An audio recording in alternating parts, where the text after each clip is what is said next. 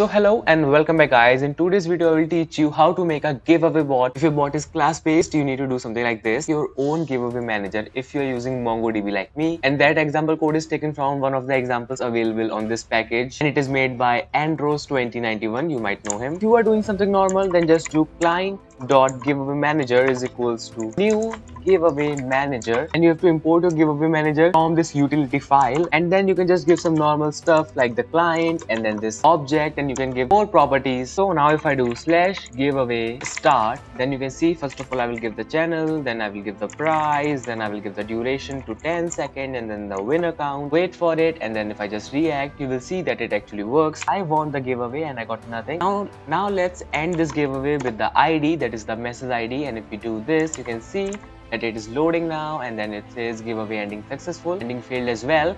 That is because there were no valid participants. Alright, and by the way, we can also re-roll this thing. I can just do giveaway re-roll giveaway ID, and then winner count can be 1, and let's wait for it, and you can see the giveaway is re-rolled successfully. So now you guys have to make it better and make it perfect. So see you all soon with a new tutorial, and probably you guys can meet me on my Discord server discord.gg/crazydev, and then you can show me your progress.